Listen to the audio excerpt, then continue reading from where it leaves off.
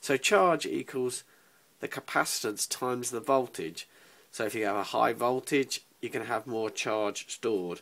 If you have a higher capacitance, in other words bigger plates, you're going to have more charge stored. With a DC voltage in a simple DC capacitor circuit, once the capacitor is charged up, nothing much else happens. No more charges will flow.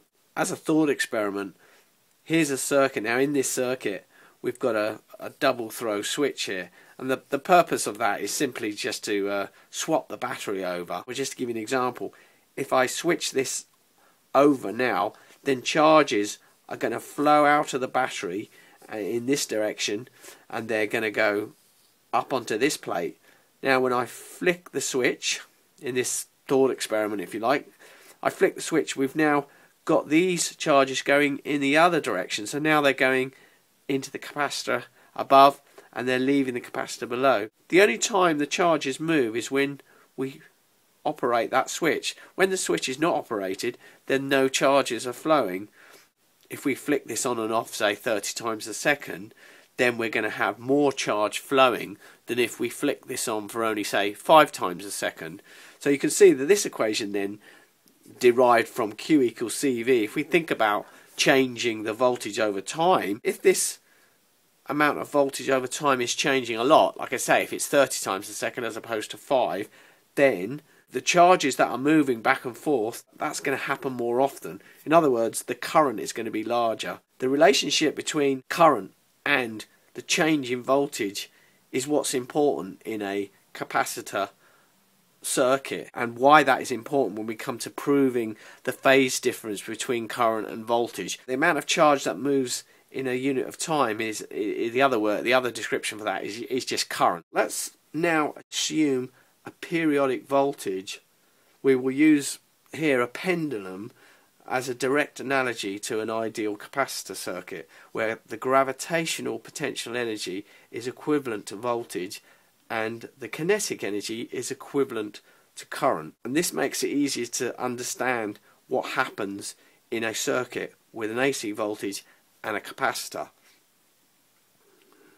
We define the pendulum's maximum value over here, this is the maximum height, on this plus side of this axis, of the x-axis, and the maximum value on the minus side is over here. We let our pendulum go at its plus side maximum value, so we're going to hold it and now we're going to let it go. If there's no resistance in wind or friction, then in theory this pendulum should swing forever, and it's always going to reach that point. It's never going to get higher than that. It's going to swing round, reach that point, swing back, and do that forever if there's no friction and no wind resistance or anything. In reality, of course, it slows down. Although we're going to describe this in terms of gravitational potential energy versus kinetic energy of this ball at the end of the pendulum, we actually can relate both of those ideas to voltage and current charge flow. Also at this point, if we let go, just at the moment we let go, there's no motion, so the kinetic energy, which is the energy of motion, is 0 at this point. Now remember, I'm relating potential energy to voltage and kinetic energy to current. So we can also say, if we talk about in terms of voltage and current, that here we're at the maximum voltage and it's about to start dropping off, and at this point there is no voltage change, therefore the current, and I'm using arrows here to represent the size of the current here. So at this point, just like we said with the kinetic energy, here also current is 0. As the pendulum lets go, it's going to start reducing its potential energy, and you can see as it reduces its potential energy, the kinetic energy of the pendulum increases. Now as we get to the point where there's the minimum potential energy, which would say the minimum voltage, you can see at this point there's the maximum kinetic energy. When the voltage is 0, then the current is at its maximum value. Whilst we're swinging through the 0 position, we're now moving through this 0 side, and the current is still in the same direction, but it's getting less and less until eventually we reach the minus side here, the top of the minus side, where the voltage again is at its maximum value, but this time it's at its maximum minus value. And you can see at this point where it stops, there's zero current again. So that's what the pendulum represents. So you can visualize voltage and current by looking at this pendulum, and also we can plot this motion out. It's going back and forth. It's equivalent of this sine curve. This exactly explains how this pendulum motion is. Now at the top of this maximum gravitational potential energy curve, or voltage if we want to think of it as voltage, we're at a maximum here, and that's where we let go of the ball. And you can see as we let go of the pendulum, it started to reduce in its potential energy, started to reduce, and then as it swung through very fast through its minimum potential energy here, it then goes negative. So you can see it's gone negative on the other side.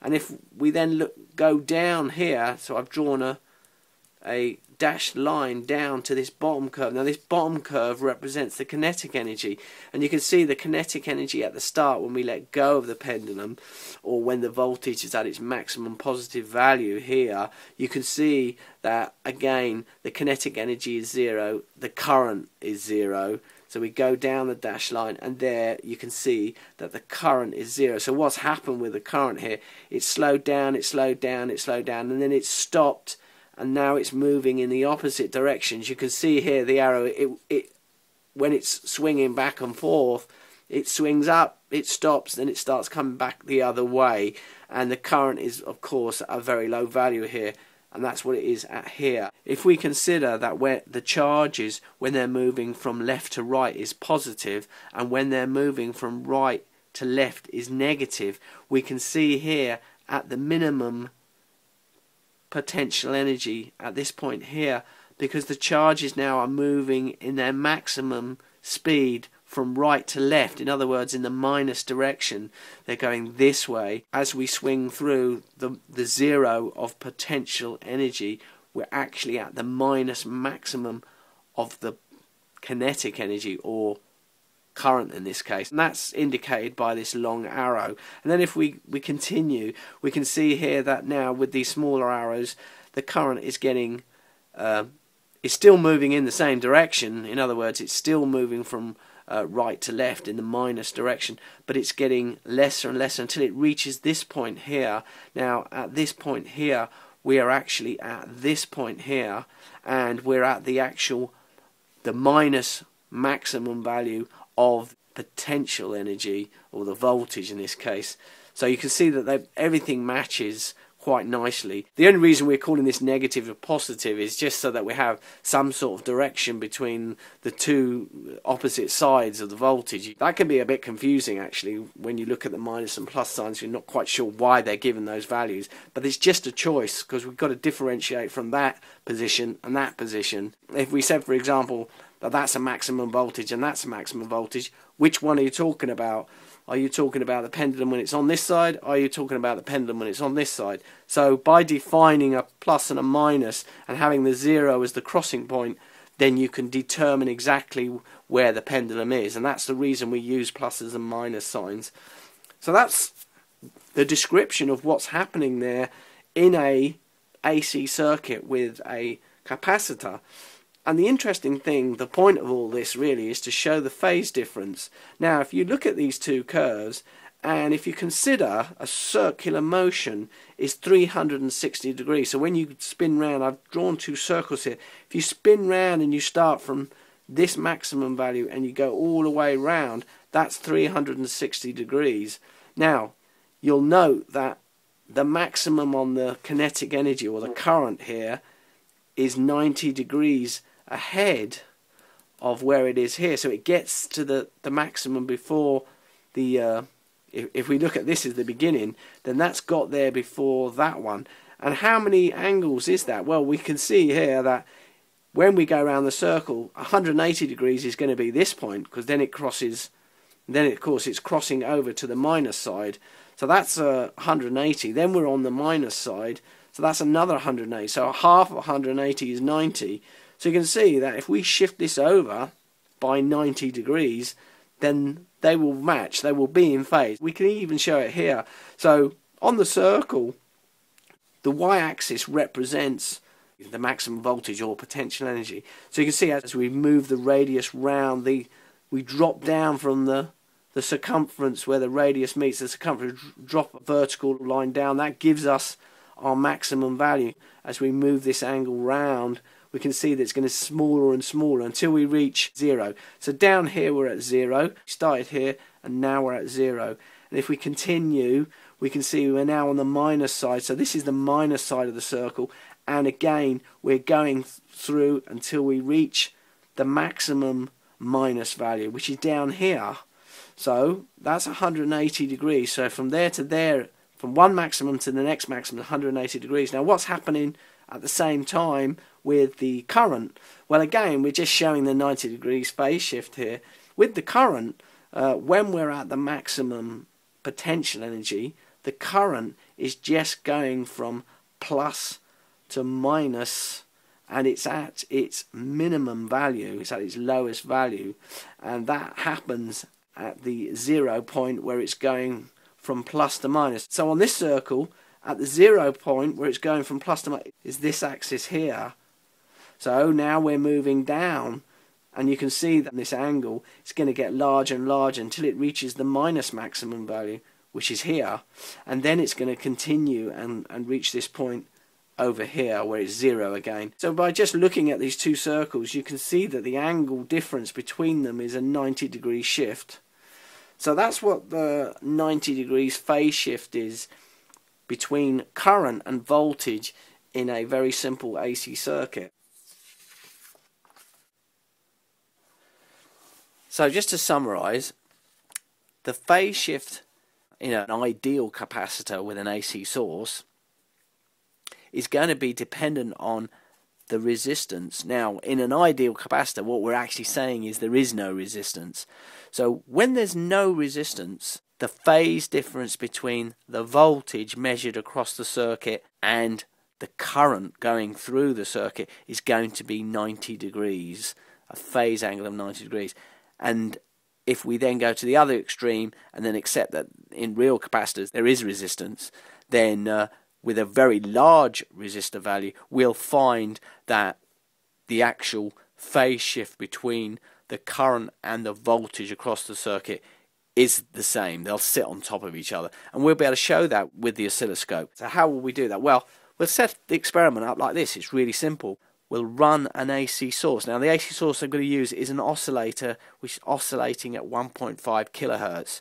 That's this symbol here. That's our oscillator. We're going to have a capacitor and a resistor in series, and that's the whole circuit. Just one capacitor, one resistor, and the oscillator voltage across them. The capacitor value I'm going to use is 0.1 microfarads. The resistor is going to be a variable resistor box so that we can change the resistors and see what happens when we have a very small resistor and see what happens when we increase the resistance. We should see that phase relationship. Well, we will see that phase relationship going from 0 degrees to 90 degrees, and we'll see that on the oscilloscope by plotting both the curves together, and we'll be able to shift the current curve. Every time we change the resistance, we'll see that current curve shifting across until eventually they lay on top of each other. So we'll have a capacitor, a resistor. One of the scope probes will be dropped across the resistor, so we're measuring the voltage across the resistor. But remember that when we're talking about a resistor, unlike a capacitor, the voltage and current are in phase. So by us measuring the small voltage drop across the resistor when we're using a very small resistor, for example, we're actually got a proxy for current. So we're going to, the scope probe 1 is going to be thought of as the representation of current, because that it is basically that, it's just proportional. So this small voltage drop, when we're using very small resistors, the amplitude of that curve is going to be a lot smaller than the voltage curve. We'll see that on the scope. And then of course the second scope probe will be dropped across the whole circuit, so then we'll see the actual voltage across the whole circuit. And it's the looking at these two curves on the scope, we will see this phase relationship. Enough talk, let's prove this in this simple experiment and see what we get. I've used a 10 ohm resistor there just to give it something so that there's always some kind of resistance when using the resistor box. So that's 10 ohms, and then I'm using this resistor box which can go from 0 ohms up to 10 megs. We won't ever get even close to 10 megs, but it means that now I can change the resistance with these buttons, so I can slowly increase the resistance and reduce the resistance, so that you can see the effects on the curves on the scope. So we're going to use the scope. I've got a scope connected up, so there's the scope there, so we're going to be using that scope. And for the oscillator, I'm just using this little oscillator that I built. I'll probably do another video about how that oscillator works and how you can make one of your own oscillators. Let's point at the oscilloscope, because that's going to be the relevant thing here. Okay, there they are. So what we've got is the two curves. The smaller curve, this one here, is the voltage that's being measured across the resistor.